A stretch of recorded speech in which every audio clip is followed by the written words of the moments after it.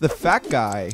To counter this hump of walking grease, make sure to pick someone like Aatrox who can jump in and out as well as heal all the damage attempts from Graggy, or Jax who can jump out of his barrels and completely screw up his ultimate, and Lee Sin who is also great at invading and disrupting his barrel and ultimate plans. Rengar for his burst and jumps, Kha'Zix for again having a great leaping ability, and Cho'Gath because he'll become an unstoppable killing machine are other viable counters. Gragas' passive makes him heal 6% of his max HP whenever he uses an ability, but it has an 8-second cooldown. His Q throws a barrel that stays put at a target location for 4 seconds and then explodes, dealing magic damage as well as slowing people. His W makes him take reduced damage for 2.5 seconds and makes him channel for 1 second before making his next auto attack deal extra magic damage. His E is called Body Slam and makes him dash forward and through walls but stops at the first enemy hit, be it monster, minion, or champion. His ultimate makes him throw a huge cask in a location that knocks every enemy away from the epicenter of the throw. If there's one thing you must be careful about in the laning phase when getting ganked by this monstrosity, is that most of them seem to be like they're in a harmless distance away, but can flash your face and you won't be expecting the knockup. Like almost every single other jungler, Gragas will take Smite and Flash, and definitely needs the Flash over every other spell in the game. You probably will be taking the same if you're playing jungle versus him.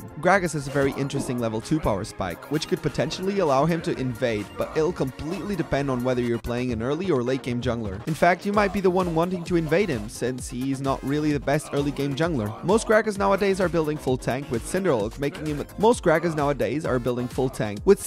making him deal a lot of damage because of his insane stickiness. He also has quite the healing abilities, so as always, building a Morello if you're a mage or an Executioner's Blade if you're AD could really help out with your trades a lot. Thank you for tuning in, good luck in your match, and remember, think before chasing him because of his low cooldown on his dash, avoid getting hit by his cast, and try to predict where he'll throw it. And don't be clumped up in team fights whenever he's around to ult because it'll completely disrupt your team fight. Ultimately, have fun doing it.